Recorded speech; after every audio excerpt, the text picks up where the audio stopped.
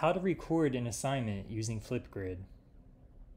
Your child or student has likely received a link, either through their email or Google Classroom.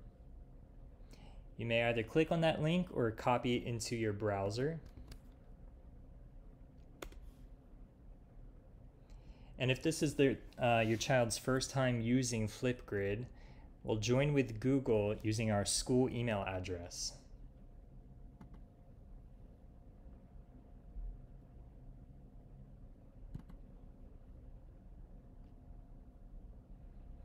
The assignment title is found at the top, and then the description or the instructions are stated below.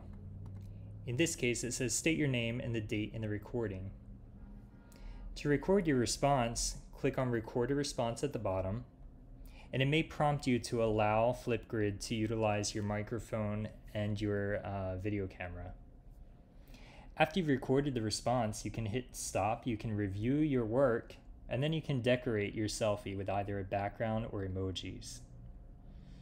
Type your name and then click submit.